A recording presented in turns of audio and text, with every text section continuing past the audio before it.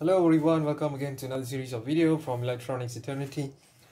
In this time around, we'll be looking at how to upload code into 80 mega chip using an FTDI module.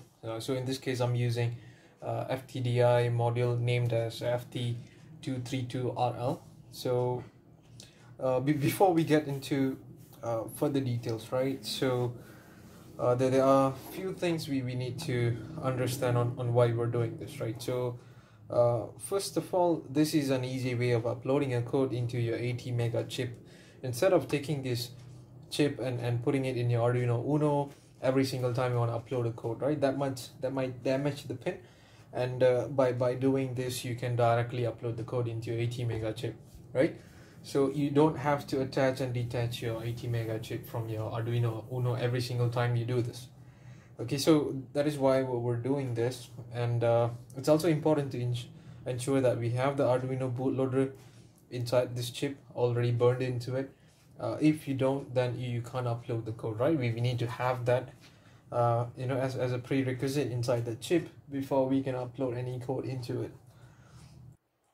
Okay, so uh, that's the two things that we need to know before we upload the any codes into your 80 mega chip, right? So in this tutorial, as you can see, I've already uploaded the blink program, right? As you can see, there's an LED over here and it blinks every 1 second or so, right? So this is a proof that the code uploading that I've done is actually working, and it's executing the command in a loop.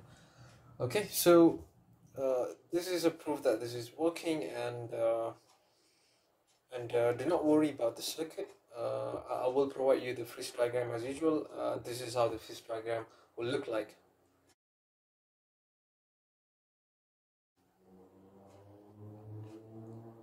Okay, so once you have set up your circuit like this based on the freeze diagram, you need to then connect this FTDI module. Let me just take it out. Okay, this is the module that I'm using. It's named as FT232RL, and I'm using this for this tutorial. There are many modules. I think everything works pretty much the same.